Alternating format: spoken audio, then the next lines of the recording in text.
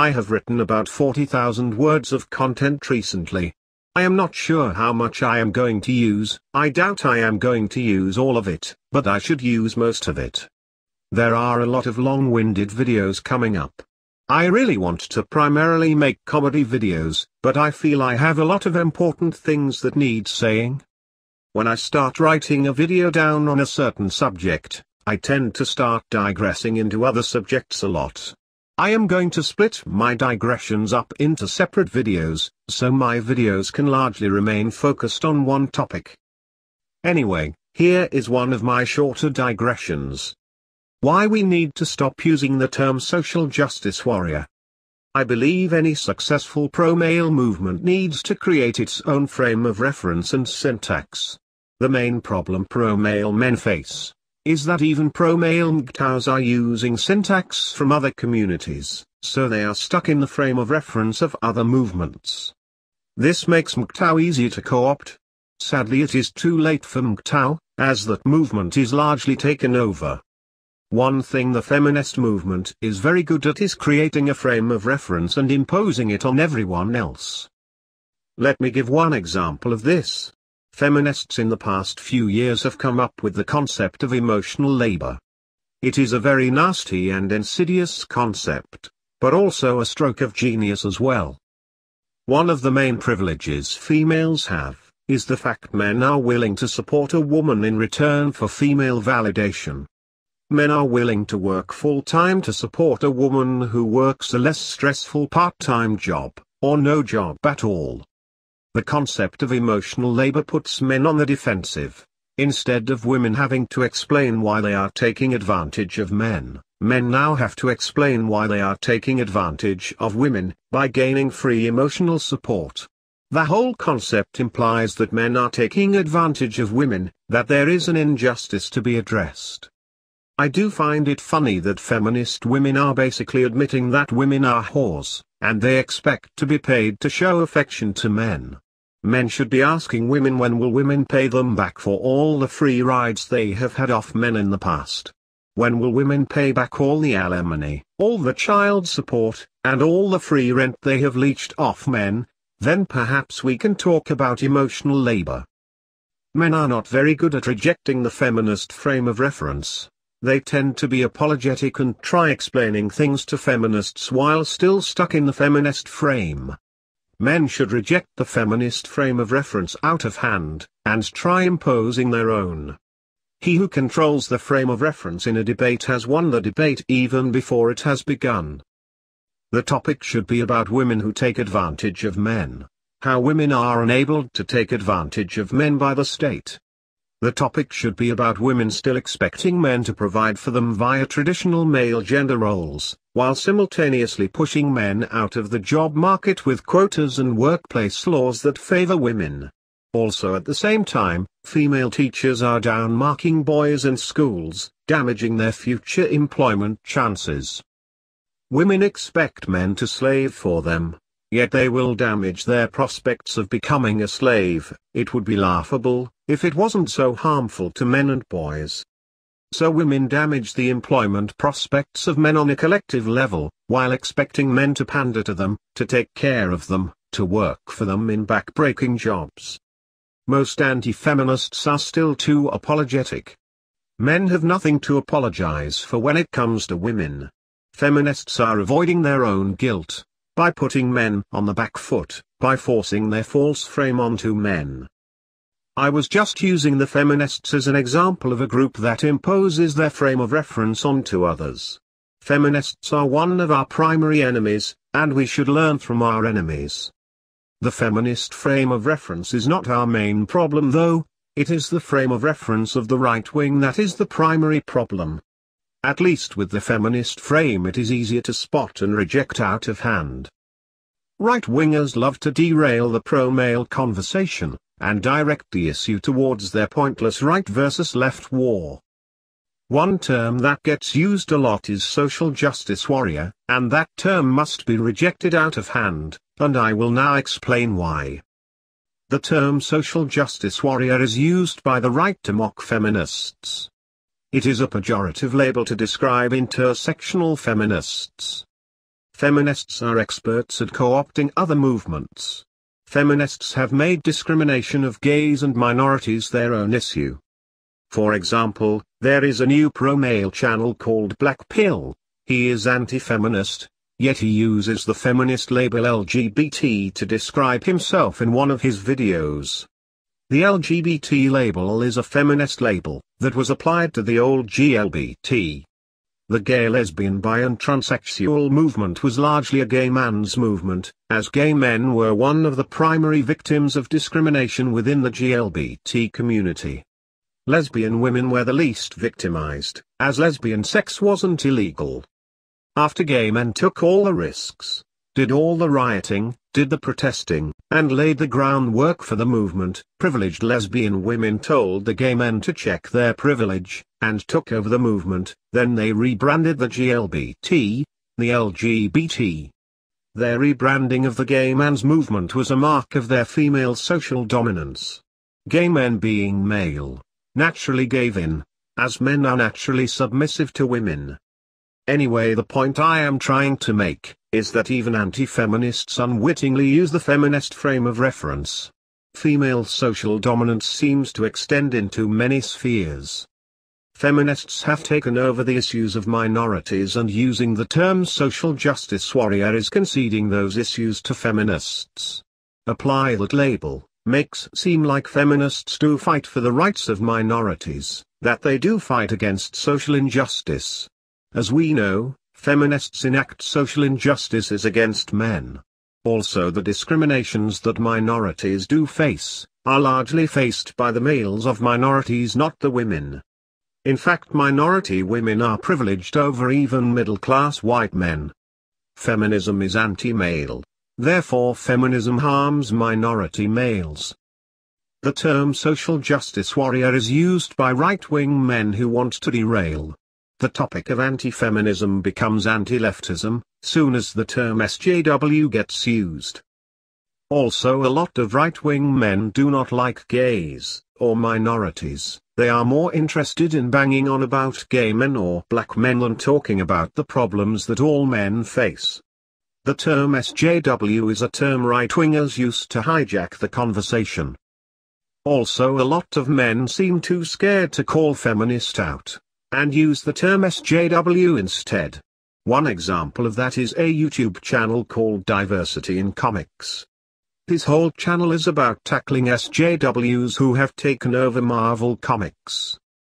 Diversity in Comics is one of those people who believes that feminism used to be valid. He uses the term real feminist to imply that SJWs are not real feminists.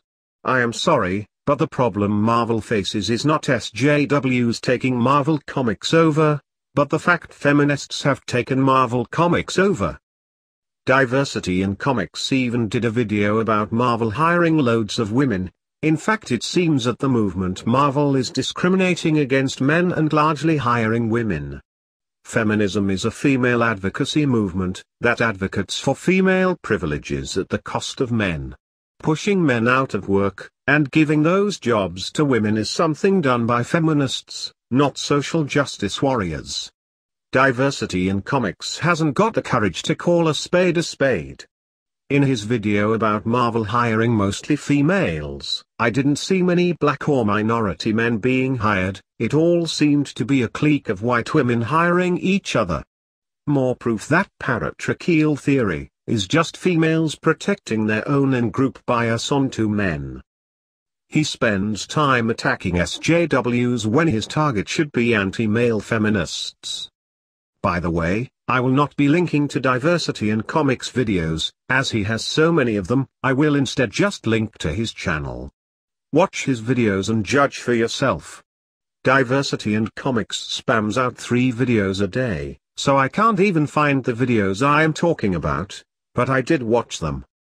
I have seen white nationalists online use the term SJW. The white nationalist community must be rejected out of hand for being racist. But I also reject them out of hand of being gynocentric. White nationalists are some of the most lowly and pathetic woman worshippers out there. If you use the same terminology as another group, you will end up getting linked with that group.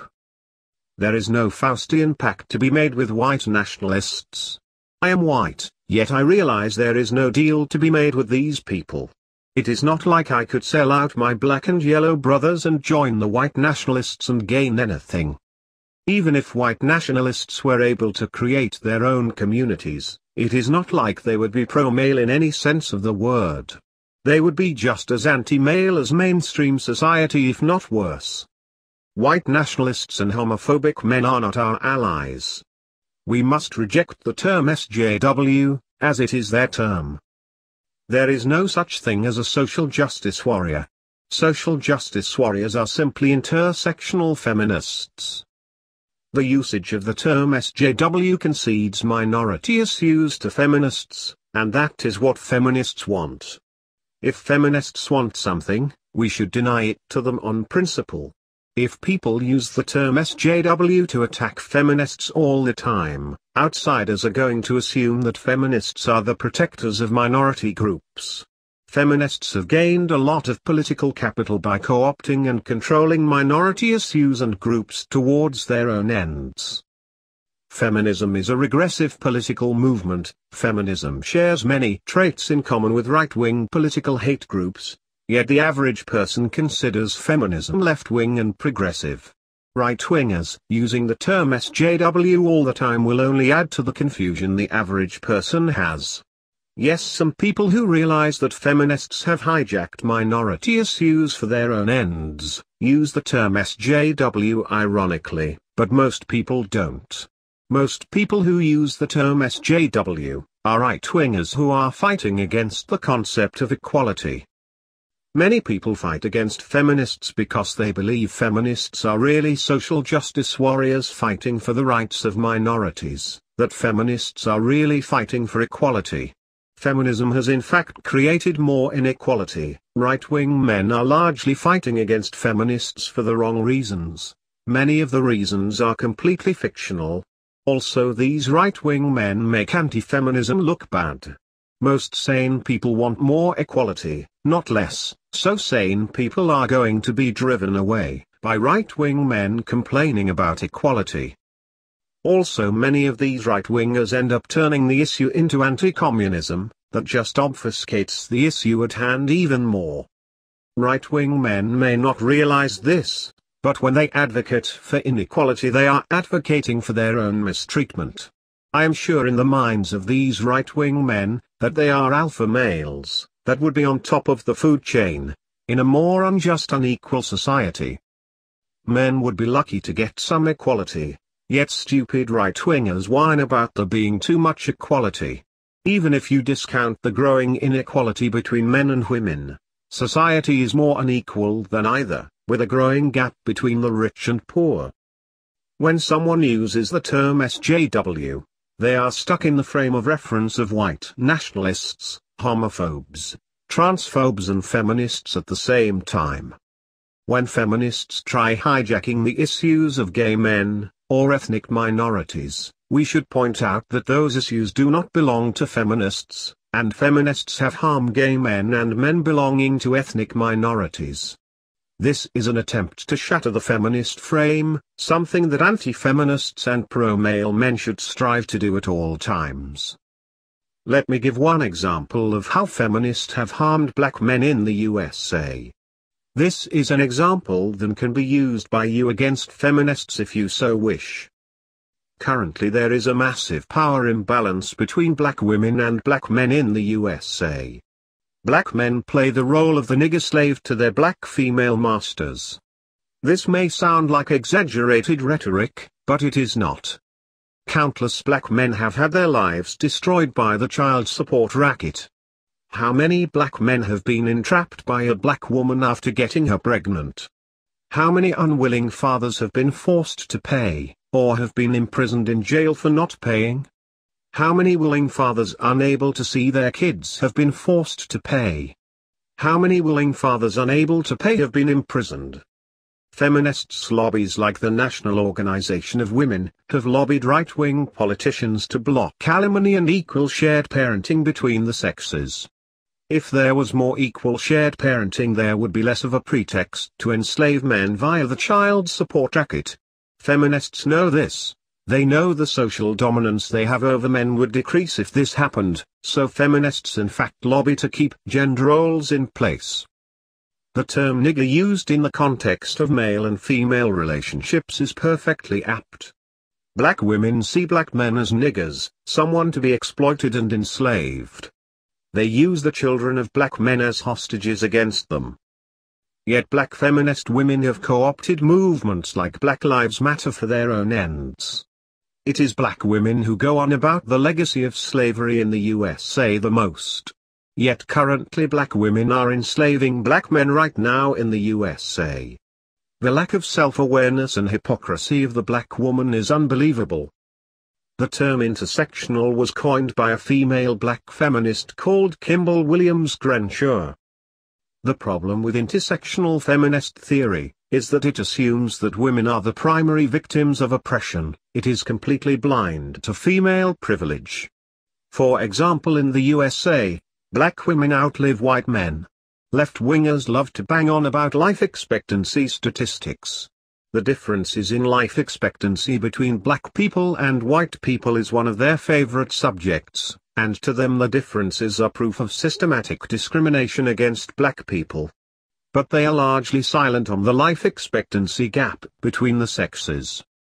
If you do manage to get them to talk about the subject, they will just mention that women naturally live longer than men. I wonder why they do not use the same logic on the life expectancy gap between black people and white people. These people will ignore the fact that women get more healthcare funding, that men get abused and neglected as children more, get downmarked in schools, get less protection from being homeless, work longer hours, work more dangerous jobs, etc. These and various other factors must affect the life expectancy of men. The term SJW often gets applied to intersectional feminism. The usage of the term SJW gives intersectional feminism credibility. When feminists talk about the issues of minorities and gays, they often do so using an intersectional feminist frame. So if SJWs are really intersectional feminists, it would help bring clarity to the issue at hand to call them intersectional feminist, not the useless euphemism social justice warrior. Men are awful at focusing on relevant subjects. Too many men are obsessed with non-issues. For example, a lot of MGTOWs and right-wing men are obsessed with transsexuals. They see them as a problem. I personally do not give a fuck about transsexuals either way. Blaming other groups for the problems of men is just a form of misplaced aggression. Often the type of man who lashes out at transsexuals often tend to worship women and want to pander to them. They want to enable gender roles that harm men directly. When men lash out at other groups, they tend to drive those groups into the arms of feminists. Men are unnecessarily creating unneeded enemies. Men have two primary enemies they must face: heterosexual women and other heterosexual men. Men have the odds stacked against them more than enough, without lashing out at other groups. Once the term SJW is used, the conversation will get directed to the pet obsessions right-wing men have. So to sum it all up, the term social justice warrior is a term that must be rejected out of hand. The usage of the term is used by derailers. The usage of the term concedes the issue of gay and ethnic minority rights to feminists. To outsiders it seems like the person using the term is against gay people and ethnic minorities. It will seem to the average outsider looking in, that right-wingers are sneering at feminists for sticking up for gays and ethnic minorities. So it will make anti-feminists in general seem heartless and reactionary. If men in general seem heartless and reactionary, it will make people less empathetic towards men in general. Men have a hard enough time as it is getting attention to their issues, without wannabe alpha male right-wingers, acting like heartless cunts. In fact, many right-wing men attack feminists for sticking up for gays and ethnic minorities. The conversation should be about how feminists harm gay men and ethnic minorities. Feminism harms all men, feminism harms gay men, feminism harms bi men, feminism harms black men. harms Asian men, harms Jewish men, harms Muslim men, harms sexually disenfranchised men, harms sexually successful men, harms rich men, harms poor men, harms left-wing men, harms right-wing men. The conversation shouldn't be led by right-wingers, whining that feminism has created more effeminate faggot males. If these right-wingers believe themselves to be the gold standard of the ideal masculine male, I would rather be around an effeminate feminist faggot, than a posturing pseudo-alpha male like themselves. I tend to avoid the usage of certain terms as much as possible. I don't use the term red pill or blue pill anymore. I avoid the term cock as much as possible, as the term is often used by anti-male men to lash out at other men. I avoid the terms beta and alpha male. I refuse to use the frame of reference of the alternative right. The MGTOW community used many terms in common with the alternative right, and it got consumed by them. The MGTOW community is largely dead.